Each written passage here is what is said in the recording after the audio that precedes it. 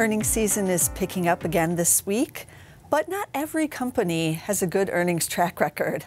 I look through hundreds of these charts every earnings season, and I'm always surprised at the number that doesn't have a good track record. So I pulled out 5 of the best for this week. Now, these are the most spectacular charts, but that's on earnings and not necessarily the technicals of the chart. You'll see what I mean. Sometimes it does go hand in hand, but sometimes it doesn't. So let's see what are the best earnings charts. First one out the gate is Lam Research. Now, this is probably the best chart of the week because it hasn't missed at all in the 5 years, and then even going back a little bit further than what this chart shows. But you can see the stock really broke down in 2018 because it's in the semiconductor industry, and they all broke down. But it's got this great track record. This kind of goes to tell you that just because you're beating every quarter does not necessarily mean the stock is going to continue to go up. But it'll be interesting to hear what they have to say this quarter because everybody's watching the semis. And then we're switching over to Chinese name, TAL Education. TAL is the ticker here. Just that one miss back in 2016. So I like this track record too.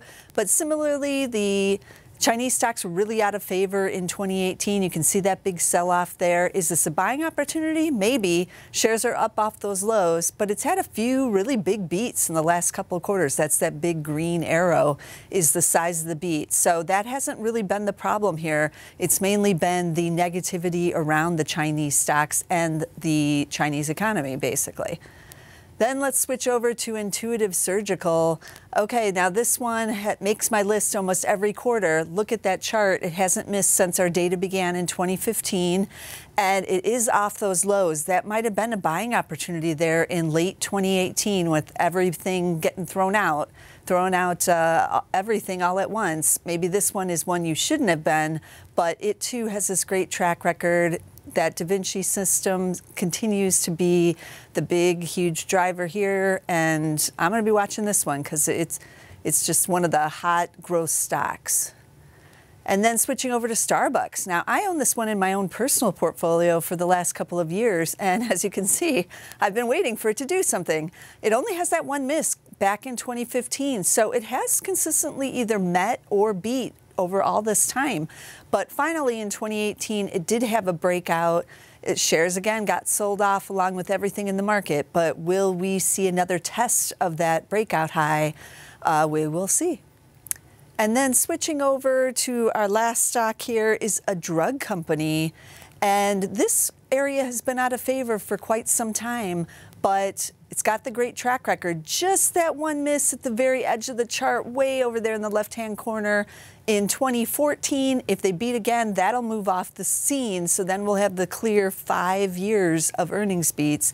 That's pretty impressive here. And, you know, shares again, little rough in 2018. A lot of the drug makers were out of favor, but we'll see if another beat can turn that around.